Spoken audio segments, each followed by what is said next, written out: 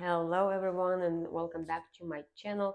Today I'm going to talk and share with you 7 essential tips to take care of your plant.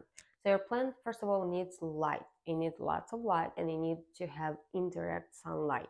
You don't want to place it on a window where the sunlight is so hard and big and warm because that will destroy your leaves. Your leaves will be burned.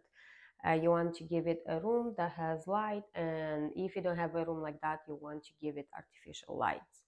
Number two would be to water your plants regularly, and you need to kind of see the plant behavior because some plants like to have more water while other plants are doing just fine with having water once in 2 weeks.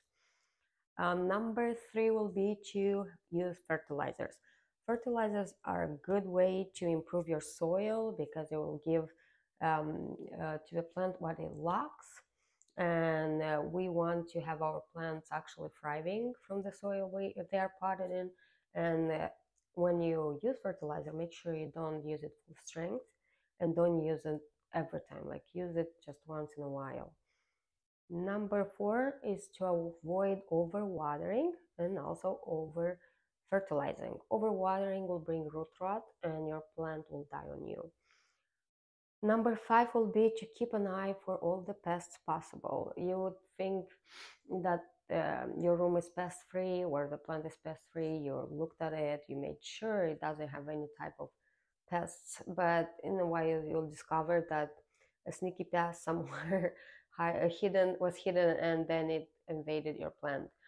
To do that, you need to look at the leaves regularly. You need to clean the leaves, and if you have that problem, you need to use uh, pesticides probably to help with the problem. I used this one. It smells bad, but it did resolve the problem for me.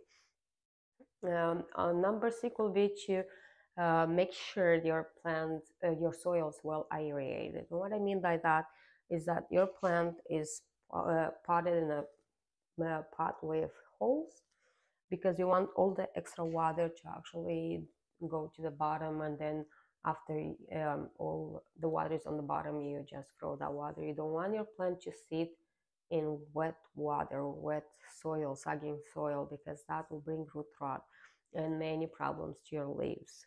Number seven is to repot any bounded houseplants, root bounded houseplants.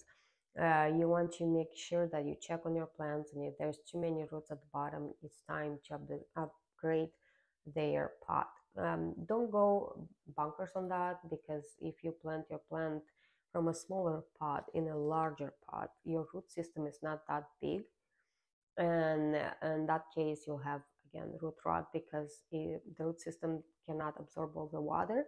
So the soil at the bottom stays and soaks all the microbes, develops it, and then your plant dies. So you want to go about 2-inch larger pot for the plant, and make sure you check on the plant at least once a year to see if it needs to be repotted. Most of the plants don't grow um, roots so fast, so maybe twice a year too. But you want to keep a regular eye on that.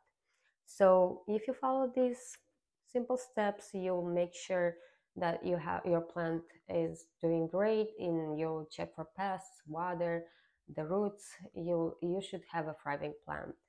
Thank you for joining me.